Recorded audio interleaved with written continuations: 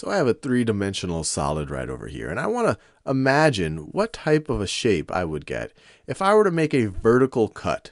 And just to refresh ourselves, or give us a sense of what a vertical cut is, imagine if this was made out of Jello or something kind of fairly soft, but it's still a three-dimensional solid, and I were to make a cut. Let's say I were to make a cut right over here. So let's say I have this big, sharp metal thing. Let me draw it like that. So you have this big, sharp metal thing. Let me draw it a little bit neater. So you have this big, sharp metal thing that I'm going to cut right over here. So this is the thing that I'm going to make the cut. And I'm going to go straight down. This is a vertical cut that we're talking about. So this is the thing. This is the thing that I'm going to cut with. All right, I'm going to make it big enough so that it can capture the shape that will result.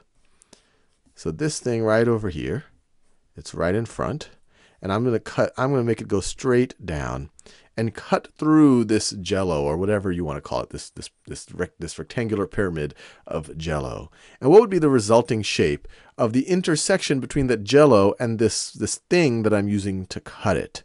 And now I encourage you to pause your video and think about what the resulting shape would be. And the shape would be in 2 dimensions, because this purple surface is a two-dimensional, it's a two-dimensional, you could view it as part of a plane.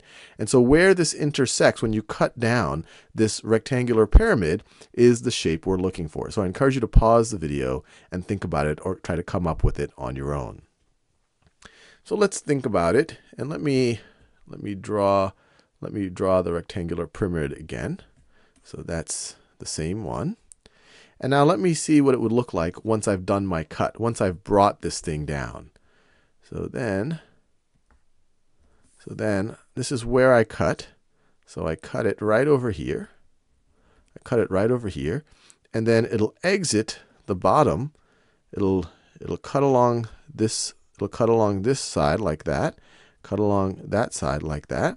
And then it'll exit the bottom. It'll exit the bottom right over there. And so, and let me draw my whole thing. And so once I slice it down, it will look like this. It will look like this. My best shot at drawing it.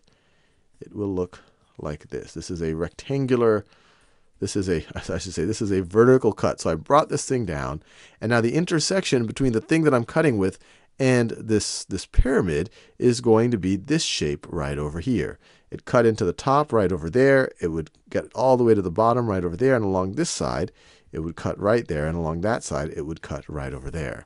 So what's the resulting shape in 2 dimensions of essentially the intersection between the slicer and the Jello? Well, it would be this thing. It would look like a trapezoid. Let me do that in a new color. I'm overusing that one color. It would look like a trapezoid. So this would be the resulting shape. So the resulting shape, the resulting shape would look like this. Would look like this. Just like that, if you made the cut right over there.